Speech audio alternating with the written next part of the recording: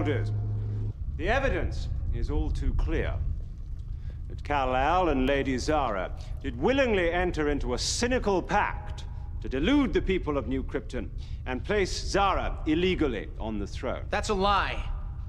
Everything I did was for the good of New Krypton. And who would you be to judge what is good for New Krypton? My lords, Kal-El was raised on Earth. He's a virtual half-breed.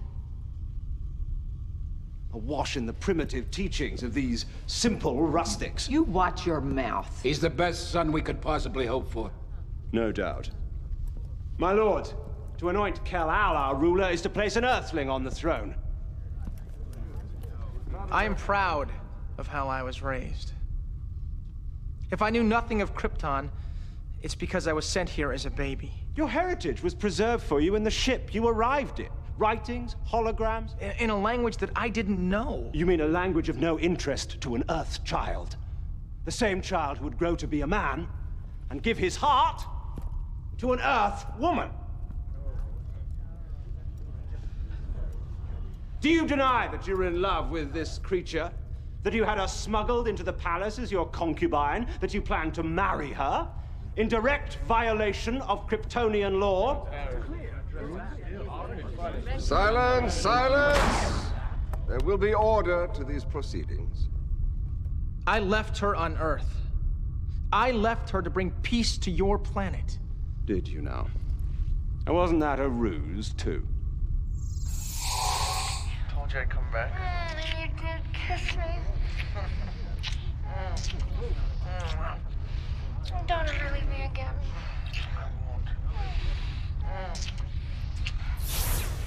I'm sad to say I witnessed this myself. There is no question that he loved this woman, but also no question of what his intentions were when he left Earth. His intentions? I'm so glad you brought that up.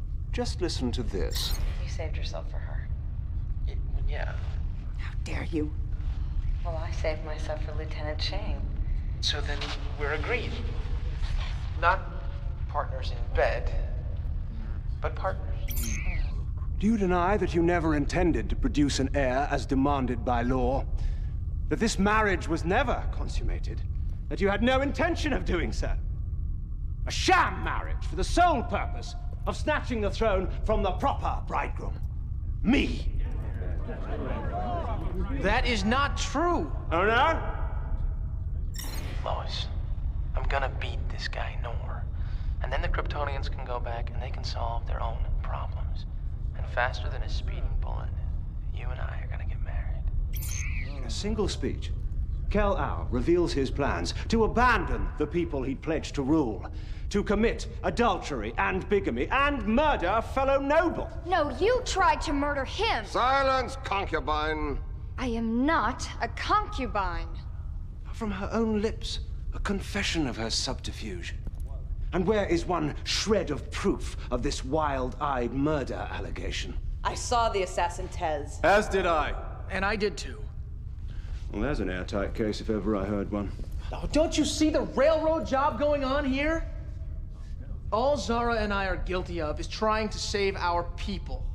Because I was grateful to a planet that gave me life.